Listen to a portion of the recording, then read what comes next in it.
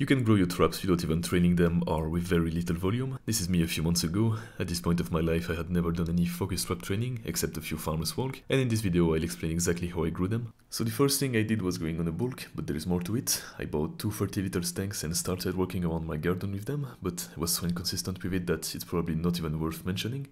I probably only did it around 3 times a month while bulking, but yet they grew faster than the rest of my body. So I asked myself why and did some research, and I found that the traps, neck and shoulders have a lot of androgen receptors compared to most other muscles in the body, which means that if you have high testosterone, those parts of your body will respond to it.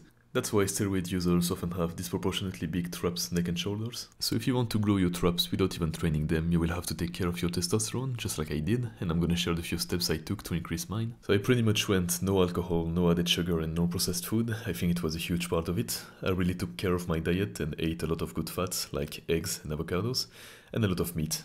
At some point I ate 6 to 8 eggs a day, but I sadly had to stop because it just gets disgusting. No, I won't go too deep into diet, I will make dedicated videos soon. Second step was stopping my sedentary lifestyle. At this point I did 1 hour walk every day while also going to the gym, so it made me move a lot, and on top of that I was getting so much sunlight from all that walking outside, which is also really good for testosterone.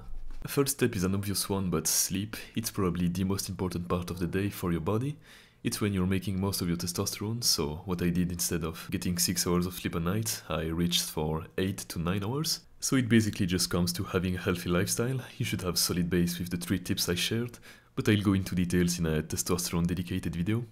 No, I didn't say to not train your traps, I just shared my experience. When I started the bulk I didn't train them, but now I do, and I found that farmer's walk is really efficient for them. Same goes for shrugs, and I even found that cable lateral raises pumps them. But more of that in my neck training video. I've made this one to complete it.